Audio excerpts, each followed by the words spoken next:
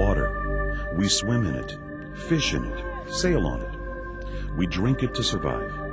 It covers over 75% of the Earth's mass.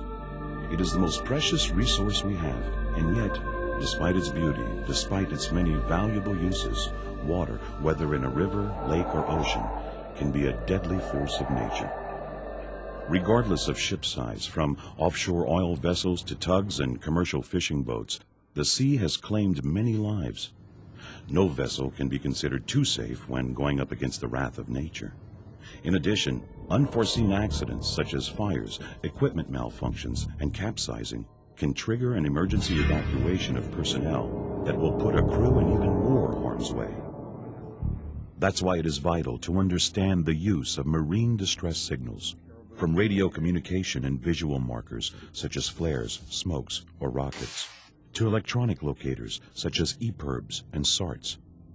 These life-saving devices help aid in the successful search and rescue of a ship's crew.